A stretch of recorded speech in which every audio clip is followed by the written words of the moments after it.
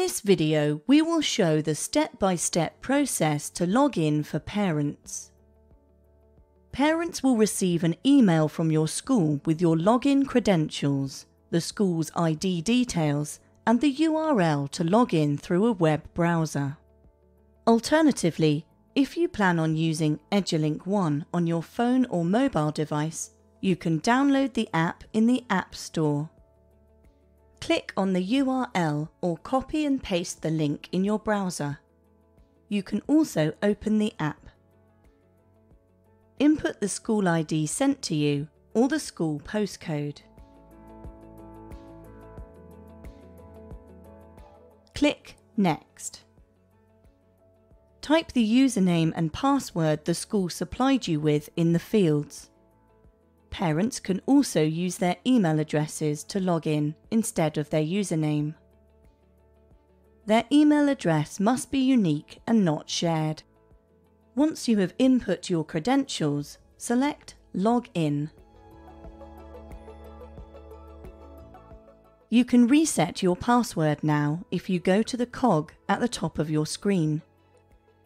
Click Change Password and input your old password. Create a new password and retype to confirm it. Click Update. Log out of Edulink One. Test your new password by typing in your username and new password. You can also tick Remember Me at this point to save your password.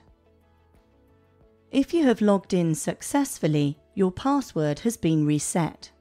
If you have forgotten your password, you can reset it by inputting your school ID or postcode. Next, click Reset Login and enter your email address. Click Reset Login. A new password will be sent to your email. It has an expiration, so it is best to reset your password as soon as possible.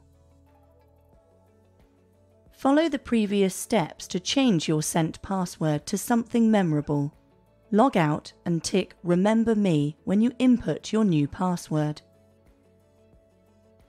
Thanks for watching.